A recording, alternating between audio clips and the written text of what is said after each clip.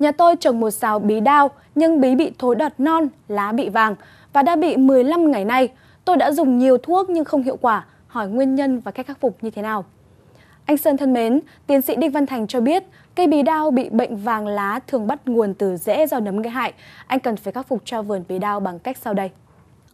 Vệ sinh đồng ruộng, thu gom những chỗ bị bệnh đem đi tiêu hủy. Rắc vôi khử trùng đất, bón phân cân đối. Không sử dụng phân bón qua lá lúc cây bị bệnh. Luân phiên sử dụng một trong các loại thuốc sau: carbendazim, hoặc THIOPHANATE METHYL, hoặc iprodiol, hoặc propinep, hoặc MANCOZEB META-LAXYL, hoặc các thuốc gốc đồng. Phun ít nhất 2 lần, mỗi lần cách nhau từ 7 đến 10 ngày theo hướng dẫn của từng thuốc. Chú ý, cần cách ly đúng thời gian trước khi thu hoạch.